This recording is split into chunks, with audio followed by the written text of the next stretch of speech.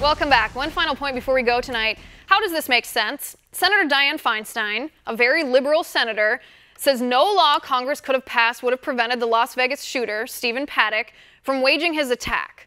But what? At the same time, Senator Feinstein is pushing for hard gun control legislation in Congress? How does that make sense? This is why I could never be a Democrat.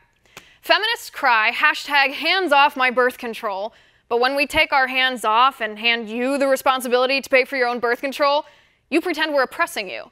How does that make sense? This is why I could never be a Democrat. Men are inherently sexist, liberals claim, predisposed to be rapists if we don't beat the masculinity out of them. But you know what? Let's put girls on Boy Scout sleepovers because boys and girls, really, how different are they after all? How does that make sense?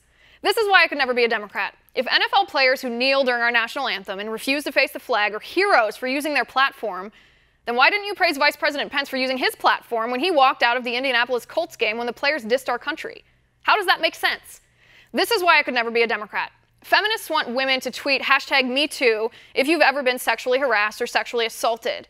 But do you see any of those same feminists standing up for conservative commentator Dana Lash, who was forced to move out of her home thanks to threats by gun control maniacs who disagree with her?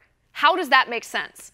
This is why I could never be a Democrat. When it took President Trump one day to disavow KKK member David Duke, the media declared Trump to be a white supremacist too. But 5 days for Hillary Clinton to condemn abuse of women by Harvey Weinstein, who bundled $1.5 million for Hillary's campaign, 5 days before she said he was wrong, to Democrats that's no big deal. How does that make sense? See, here's the thing. When you contradict yourself, that means you have no principles. When you have no principles, you'll say anything to try to get people to vote for you. When you have no principles, all you want is power and money. You can tell when liberal politicos only want power and money because they constantly contradict themselves in an effort to make people feel guilty enough to donate money to them and vote for them. That's why nobody wants to be a Democrat. And that's my final point tonight. You can reach me on Twitter at Liz_Wheeler. If you liked the show, please send me an email at oann.com/contact.